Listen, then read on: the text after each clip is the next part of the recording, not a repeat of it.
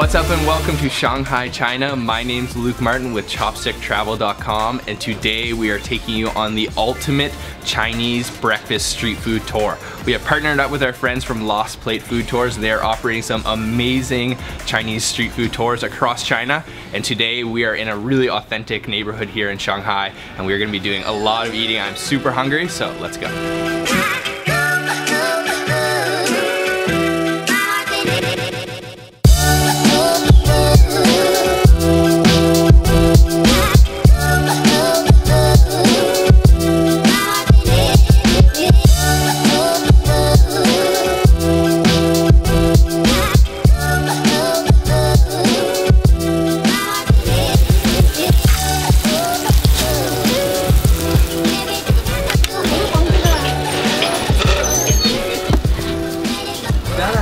I'm not sure about it. I think it's too out there and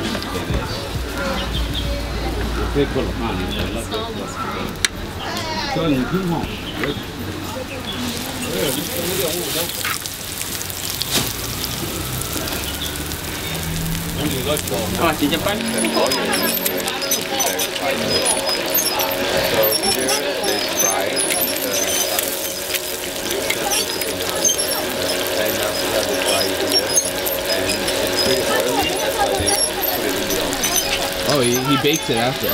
Oh, okay.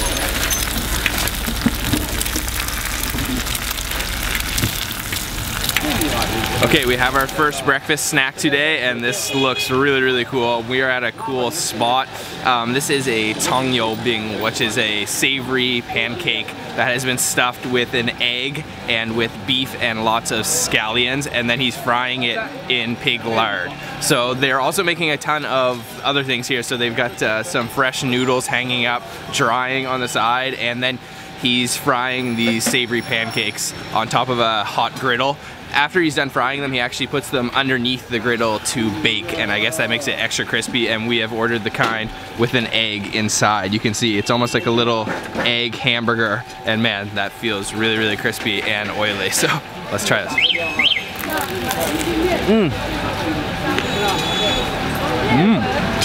Really hot.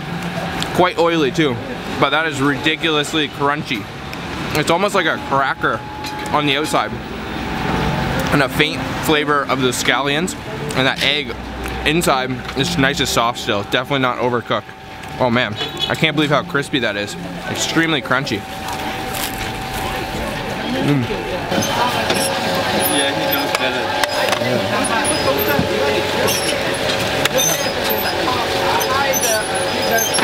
Okay, this is really good, and this stall is extremely popular. Super cool. You can see him preparing everything here. I was actually wrong. There's no beef inside of this one, just an egg and some scallions. But man, it's almost like a cracker egg sandwich. It's ridiculously crunchy and quite oily too, but good for breakfast.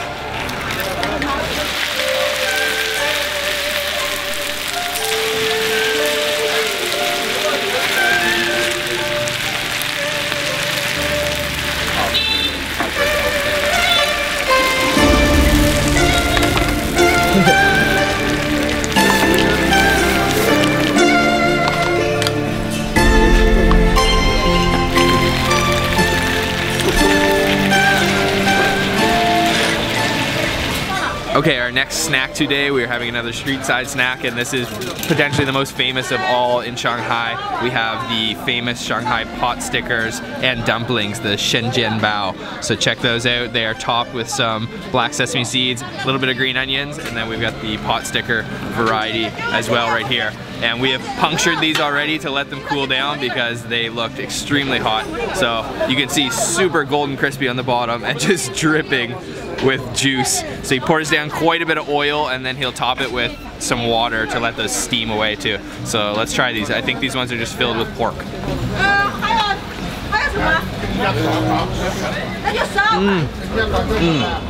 Oh man, that's really juicy. Quite salty too, and the bottom is extremely crisp, like almost like that Chongqing we had earlier, but then the top is still nice and soft, nice little dumpling wrapper. And let's try one of these Shenzhen bao. I think these are also just filled with the pork, and these ones are a different shape though.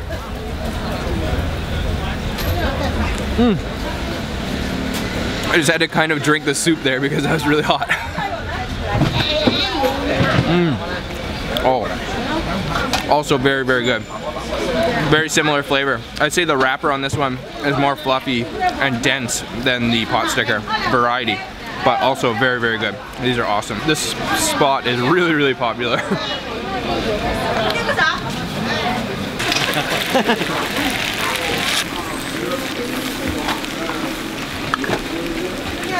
Okay, definitely a Shanghainese specialty. The iconic pot stickers and bao.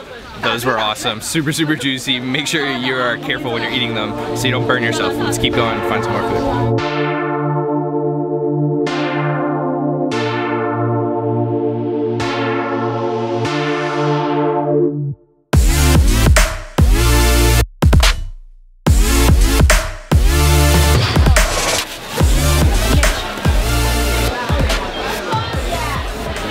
So with the modernization of Shanghai and China, there are fewer and fewer of these authentic places to come shopping. But we have come with Lost Plate food tours to a really cool fresh market where they're selling all kinds of seafood, all kinds of vegetables. It's a really vibrant, colorful, beautiful place and lots of really good looking ingredients.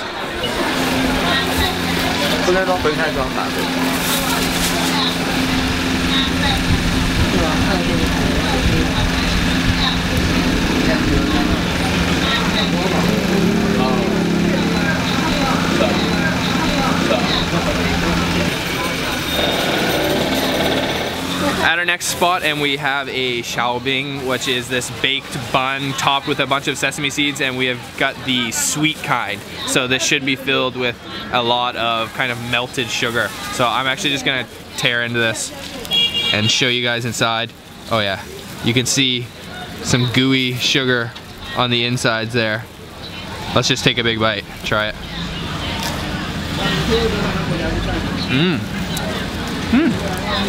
It almost tastes like a bagel on the outside with a really strong sesame seed flavor and then sweet on the inside. Very, very sweet, lots of sugar, and it's kind of caramelized inside. That's good. Okay, we are doing a ton of eating today and we have ordered up another really popular snack. This is the famous Shandong Jian, and you can see her making them right behind me here. So first she uses a corn flour that she flattens in this circular griddle, and then she tops it with all kinds of delicious ingredients. First she kind of cracks an egg on there and breaks that up, and then she'll put some pickles, some cilantro, some green onions, and then tops it with this really popular bean paste, and then a little bit of chilies, and then she puts this really interesting deep fried rice cake kind of cracker in the middle, so you can see it right inside there. And actually, this is such a popular dish, but I've never had this before, so this is gonna be my first time, and I've been advised to try from the bottom where all the sauce is, so let's try it down here.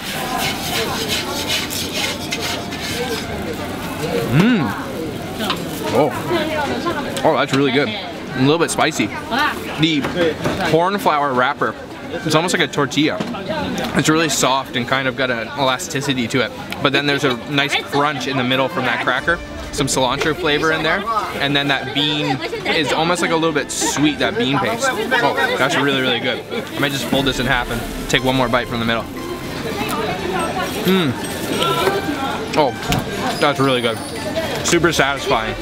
All right, this is the perfect little breakfast snack, and we have been doing a lot of snacking today. This one might be one of my favorites, and you can get all kinds of different things too. We saw some people actually ordering like a Chinese sausage, a little hot dog on top of it. So this is really good. Make sure you try this if you're ever in Shanghai or anywhere in China really. So let's keep going. I think we've got something else to show you today.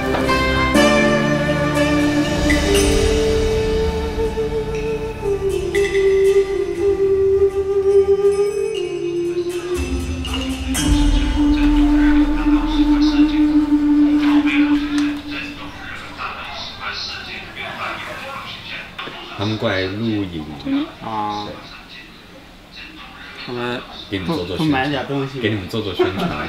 So we've come to a very interesting shop with lots of really unique ingredients lining the sides of the shop, and we're gonna try a liquor that has been, I guess you could say, like steeped with some ingredients, this being one of them. Let me know in the comment section if you know exactly what this is. It looks like some sort of a flying lizard. You can see his head there, and this is dried and kind of flattened, and then over here we've got a snake coiled up, and this is apparently also in the wine that we will be trying. So can't say I've ever had this before. Should be interesting.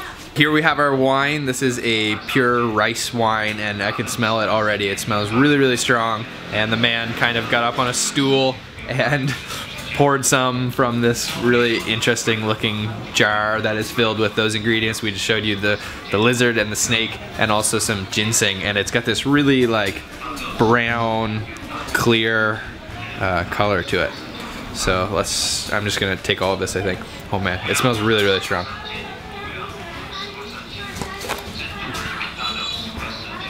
Oh, it's actually not as strong as I thought.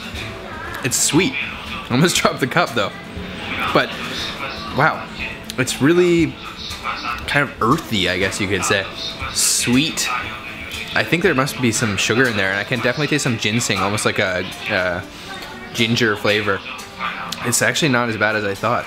I don't know if I can taste snake or lizard, but to be honest, I don't know what lizard and snake taste like. But that's pretty good actually. It's surprisingly good. Sabrina's turn to try? Yep, I'm gonna go and try it. It smells really interesting. I don't know what that has. It's a very unique smell. I've never smelled it before. Oh, you gotta drink all of it. Oh my god. Finish it off. Oh, I don't know if I can. Oh. What do you think?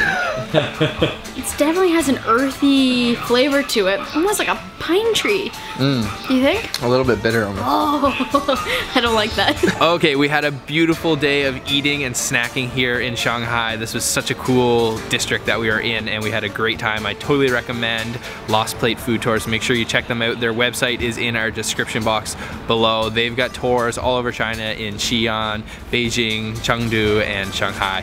So you can book your tour with the link below, and I hope you enjoyed this video. If you did, make sure to give it a thumbs up. Leave me any questions you have in the comment box, and subscribe for more videos like this. We're still in China for a long time, so a lot more videos coming, and thanks for watching, guys. Bye bye.